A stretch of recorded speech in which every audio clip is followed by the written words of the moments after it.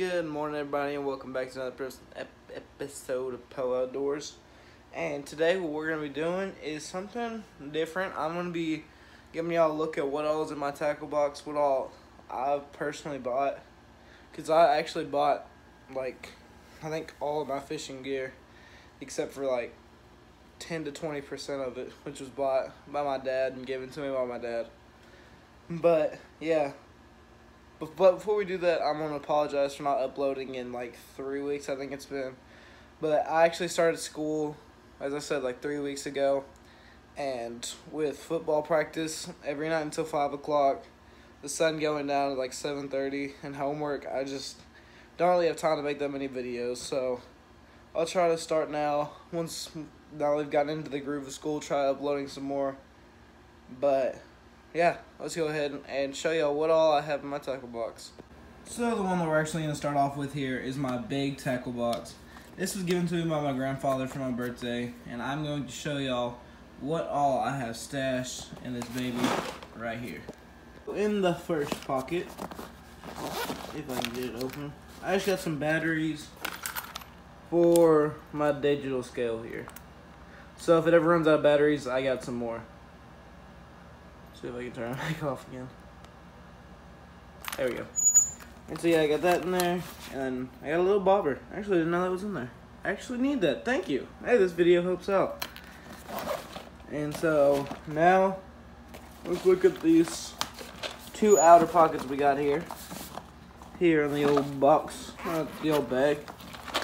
And in the right pocket, we have a little assortment kit that I keep with me at all times. It's basically just for trout and crappie, as you can see I've written right there, and just a little bluegill. On the inside we just have some jig heads here. I don't know, I think they're jig heads. Just some little crappie or some little bluegill or something. See if I can get it to focus. There it is right there. They just come up, and if you put a little how in the world did the yellow one get in there? Did I just put that in there? No, I had a white one. I'm going crazy. Anyways, if you put a little power bait or something on the end of it, which I think I have another pocket I'm about to show y'all, but it works really good with these things. And I'll actually show y'all how to put it on there and how I rig it up. And then we have these little bobber stoppers up here, and then just some bigger heads. And on the other side, because it is a double-sided, which I think is pretty cool, I have 2 or 3, I think just 2 rooster tails, some swivels and some beads, more beads in there, and then a bobber. Actually, I'm gonna put that bobber that we found down here. If it'll fit, hopefully it'll fit. Oh, please fit. Yep, it fits.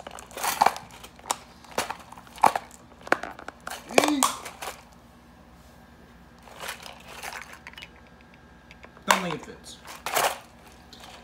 Oh, anyways. Throw that back on there. Anyways, yeah, that's what's in this first little pocket. It's just a little assortment kit. If I ever just want to go catch some crappie, I got everything I need. Alrighty, and moving right along. Let's actually look at the back before we go to that pocket. Guess why not? I got me some Real Magic. Now, this is not a sponsor, as you know, because I only have 64 subscribers. By the way, that was a big jump. I went from 40 something to 64 in 2 days because of Keeping It Dutch. If y'all don't watch him, y'all need to go watch him. He's a really good channel. I commented to him. I asked him if he would help me out and grow my channel, and he actually pinned one of my comments, which is where most of you of my gained subscribers have come from. So, hey. Anyway, so back to this. This is some Real Magic. What you do, you put it on your reels, which I'm actually about to show you these here in a minute. You put it on your reels, and if they have been stuck and hard to reel in and all that stuff, this will actually loosen it up. And so you know those coils that you get in your line whenever you have had line on your reel for a little while? This will actually get the coils out too, if I'm not mistaken.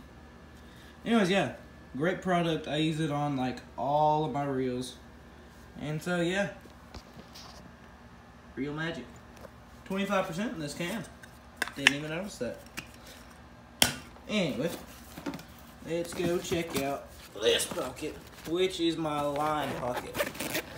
This is where I have 6 line of them. Yeah, I think I have 6 in there. 6 spools of line, all of them range between, I think, 15 and 25 to 30 pounds. Anything you need in there, and a 8-pounder for trout. Hold on, let me zip this up. Hard to film with one hand.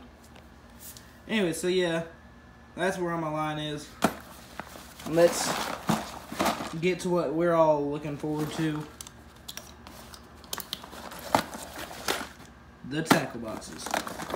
Let me pull this money out of here in the back. Move my knockoff AirPods. Oh my goodness. It's still in the works.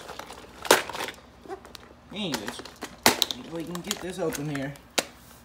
And this is all my hooks and my weights and all that good stuff. And let's go just slot by slot here and show you what I got. I got some some pinch weights right here. Just some small ones, not very big. Well, I guess those are pretty big. Nah, they're small. And we got some catfishing weights. You put them on the end and then you drop them. Well, I can't get anything right today. I actually don't know what these are for. I use them for catfishing because they're actually pretty big weights, and I just dropped them in the middle of a lot of hooks. Ow! A lot of hooks just hit me at once. Hey, damn it. Get out of there.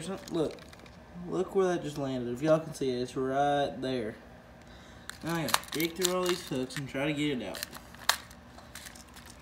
Oh, there we go. There you go. Now I got them. Moving right along, I got some huge lead weights over here for Megalodon fishing or something like that. I don't know. I don't know why I have those. And then I have some smaller little sinkers right here. Not the smallest, not the ones that I use for bass, but some pretty small ones. And then I got the smaller versions that I actually do use for bass right here in my hand. The size that I like to use is about that big. Let me get a hook for reference. Where's the catfishing hook? Hooks. Marco. Polo. There we go. There's a hook size for reference. Anyways, yeah, I like to use about that size. Don't have a clue what ounce they are or whatever. I don't know. I don't care. I just fish with them. Because why not?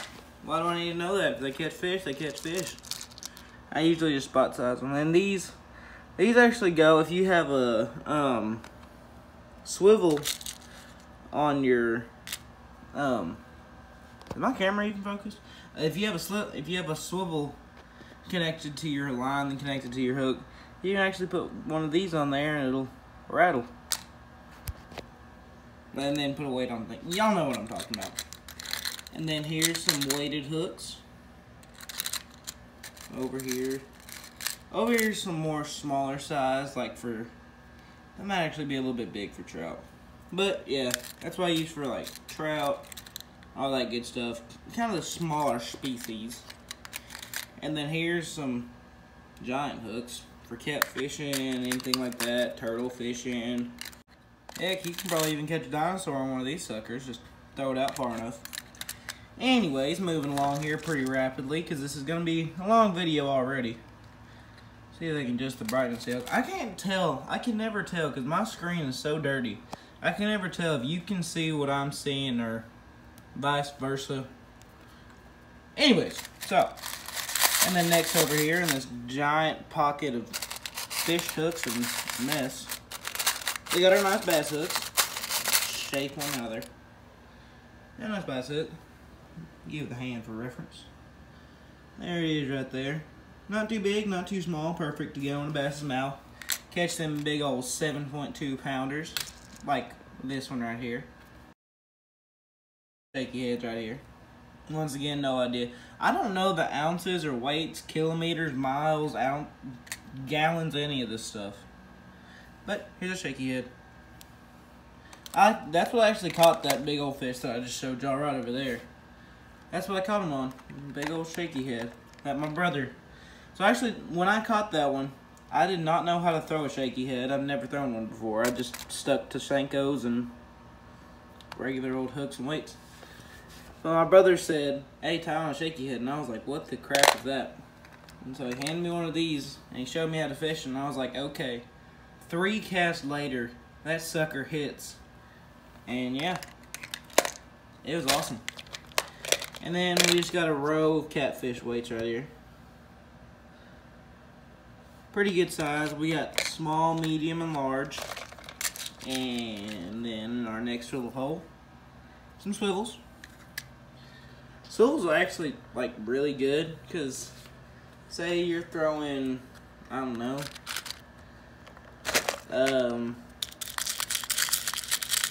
what is that called? A weedless. You're throwing a hook out there, weedless, no weight, and you have a swivel tied on, then you can just pop that off, and then you can pop your hook off, and then you still have the swivel tied on to your weight. I'm into your line. I have no idea if I'm making sense right now, but anyway, so you still have the swivel tied onto your line, so you can just like hook on a frog or something and keep fishing. But yeah, it's really cool. And then over here in our next little pocket, we got some nice treble hooks that I like to use for turtle fishing. I think they're good to use for turtle fishing, maybe catfishing, all that good stuff. And then here's what's really good for catfishing. Nice little circle hook. Because as Kendall Gray says, the catfish will be swimming along and he'll bite into the bait. Like, let me give you a nice little reference here.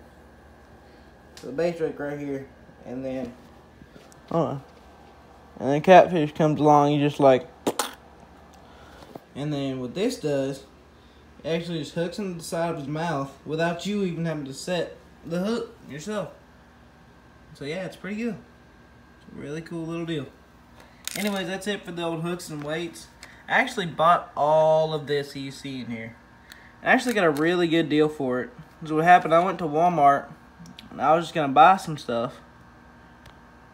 How long have y'all been out of focus? I have no idea. Anyway, so I was just gonna buy some stuff and I saw a pack that was from American Eagle for like $7, and it had all of this except for these and I think half these hooks. But everything else that you see in here was in that pack for $7, and these little pinch weights.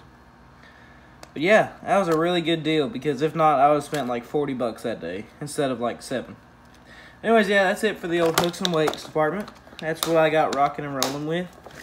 And next up is my spinnerbait box and my jig box. I forgot I only had one spinnerbait in here because my older brother likes to steal my stuff.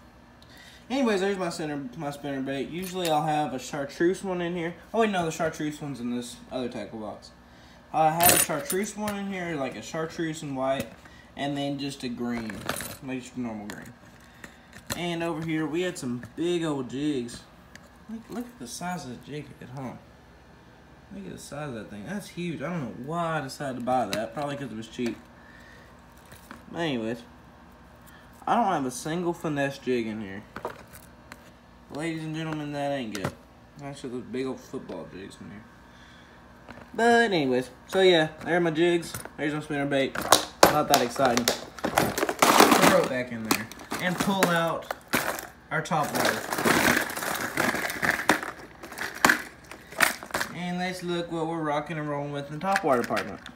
So in here, we got this nice little wake bait that I have stuck somehow in the tackle box. I'm not even sure how that happened. But yeah, well, there's the action on that sucker, if y'all can see that. It's a nice little wake bait. I don't think I've actually ever used that. I just stole it from one of my friends once and I've used it. And then over here we got these suckers. This nice little jerk bait.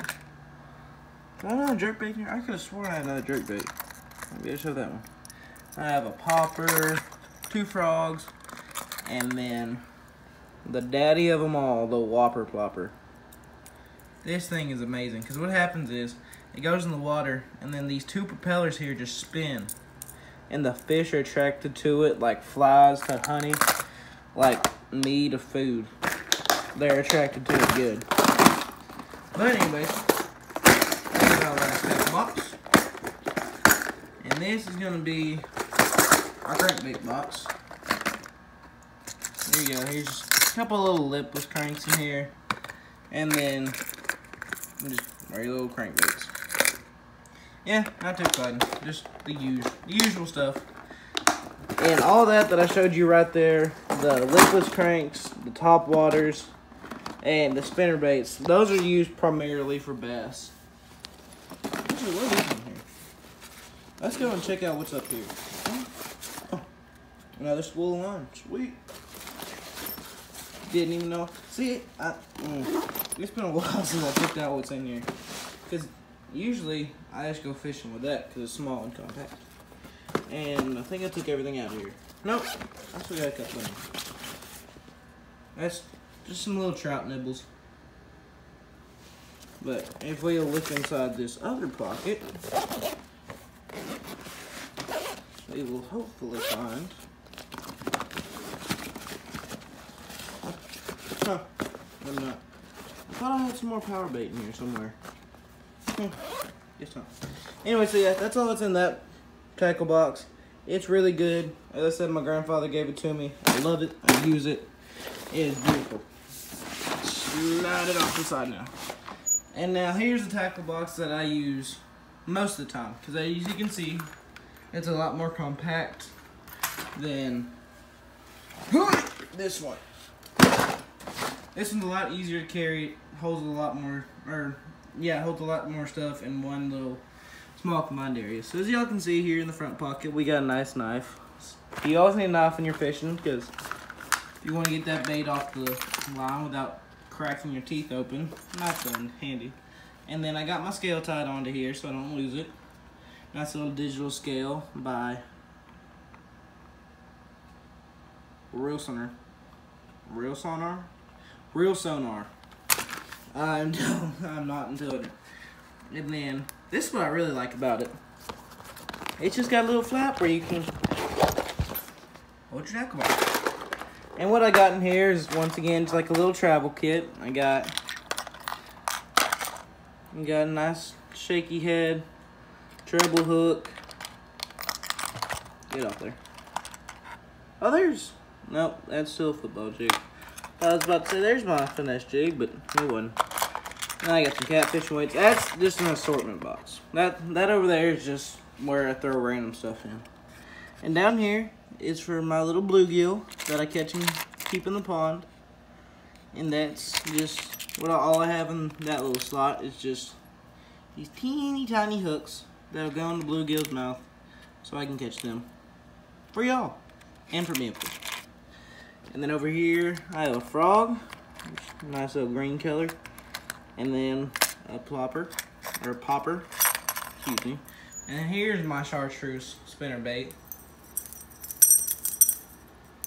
As you can see, rotates well. In the water, it's got some really good action. Bass, love it. And then here's a little lipless crank there.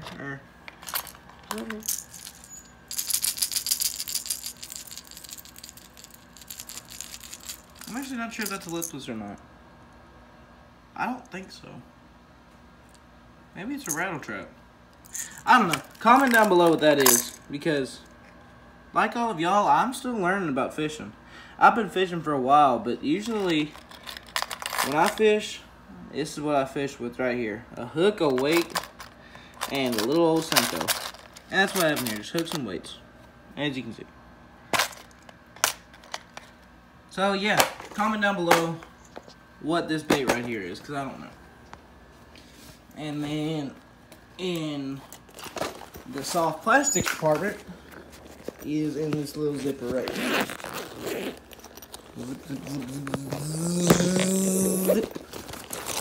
And then boom. This thing is so cool. It has all these different like compartments where I can put all my different stuff. See there's some trailers.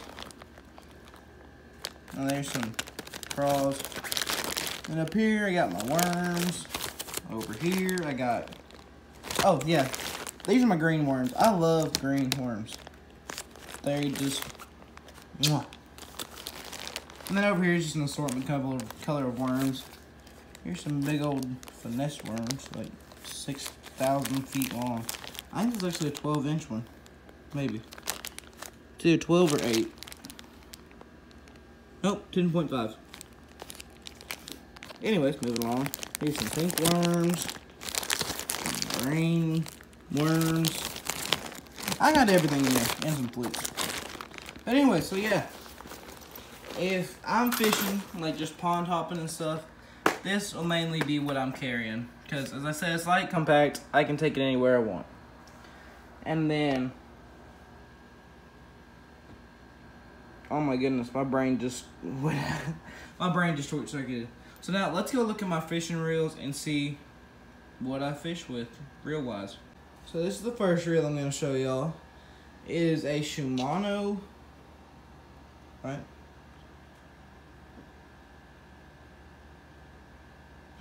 I never noticed it said that on there. Anyways, it's a Shimano, and it works really good. I got this one for my birthday. I love it. It works beautifully. I can grab the line. And then I got a really long pole on there. I don't know the exact measurements of the pole. I can probably find it. It's a 7-foot medium heavy. And so yeah. It's really good. I use this from everything between catfish to bluegill. So yeah, it's a really versatile rod. It does everything I want it to. And yeah. And then here is my baby. This is a Lew's Speed Spool. And this is actually what I've caught most of my fish on in the past 6 to 8 months. Because I got it for Christmas last year. But, how long is this? This is a 6-foot rod, right? Yeah, medium heavy. Anyways, so yeah, 6-foot rod, Speed Spool. It's a Lew's. It's amazing. It's what I caught that 7.2 on. It's just a really great rod. I love how smooth I can reel it in. And so yeah. Anyways, oi. I'll set that over there. I can show y'all both of them at once. There we go.